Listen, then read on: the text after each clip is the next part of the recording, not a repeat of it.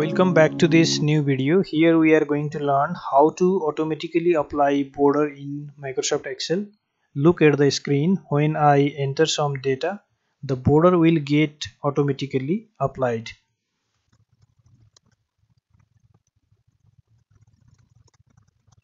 We do this in Excel by using the conditional formatting.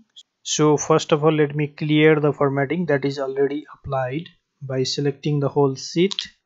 Click on conditional formatting, clear rule from the selected cells.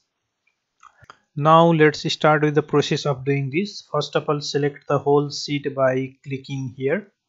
Then go to Home tab, click on conditional formatting, click on new rule, then select this, use a formula to determine which cell to format, and here in the formula bar write this formula, press equal to, then type the A1 cell address, type less than greater than symbol together, it means not equal to, then type double quotations 2 times.